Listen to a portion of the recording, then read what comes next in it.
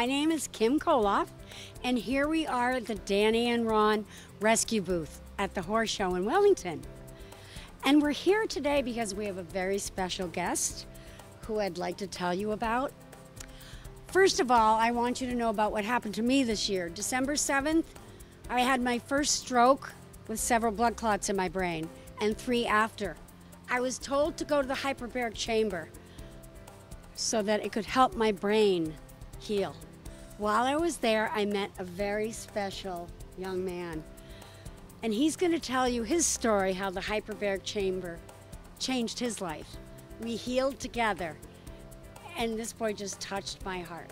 Mulligan. My name is Aiden Mulligan. I was in a car accident March 8th, 2019. 2 years later, I was introduced into hyperbaric oxygen therapy, which has changed my life forever. It has helped me find my words easier, sleep better every single night. Not only that, it's given me clarity of thought, which is all that I could ask for, really.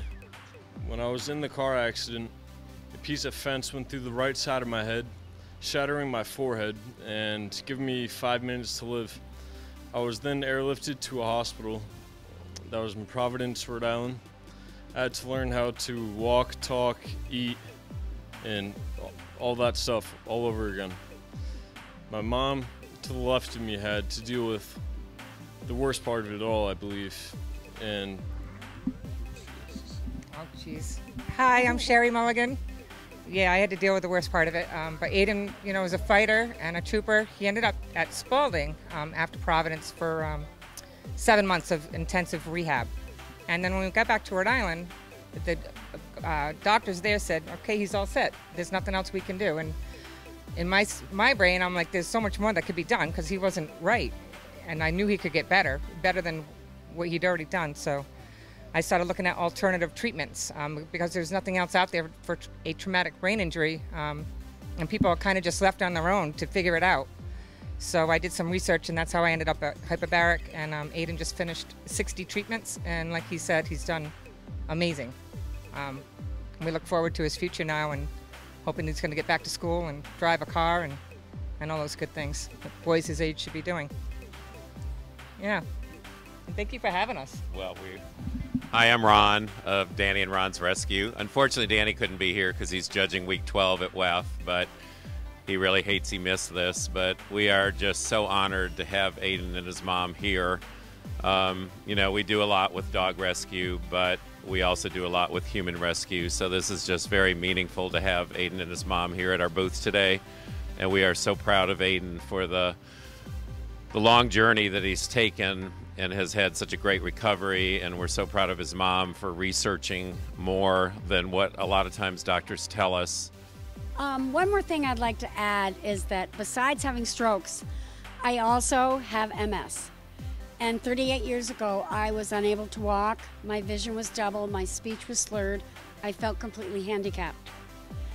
I was lucky enough to have stem cell treatment, and I think the reason why I love to help Danny and Ron with their rescue is so many of their dogs that they get have been abandoned, abused, neglected, and they have to be brought back to what's appropriate before they're adopted. They all live in their house and they're loved. And it has given me so much joy helping to bring them back to normal like I am, hopefully, sort of. And how do you feel about being here with the dogs that are kind of like that, Aiden, that need to have love and care and to be brought back to what they need to be adopted, right? it feels kind of similar to my situation where I was in need of help and in need of somewhere to be and people to love me. I look at them and I see myself really, and I just really want to help them in any way possible that I can. Yeah, so going on that with help, I think, so I'll get emotional now. I don't know if I can do it, but why did this happen? And I think the reason maybe is to help others. And Aiden's going to do that. And we're hoping through hyperbaric, possibly starting our own business in the future. We got a lot to look into and figure it out. But I have a Facebook page you can all look at under my name. It's a Sharry Mulligan Coda, or it's Sharry Coda Mulligan. Sorry, COTA. And you can read a lot about Aiden and his journey, and there's video on there. And that's probably where I'll start the HBOT. It's my only platform that I have right now, so the only way I can get any help out there is through Facebook. I receive help through that as well for traumatic brain injury and hyperbaric oxygen therapies. So I think our hope is to help people, and that's currently we are going to Okra Hyperbarics in Delray Beach, Florida, with a Dr. Creel. Oh, it does help dogs and animals. Yeah. Yeah, hyperbaric chamber, really helps any living, breathing thing on this earth, because it really just helps regenerate the body. And so it is very helpful with canines, with humans. And so I think Aiden is proof to us how much the hyperbaric helps. And Kim Koloff, I can just tell you, since she's done it, she is so much better. She looks better. Her skin looks better. And I think she's taken 10 years off of her life just going to the hyperbaric.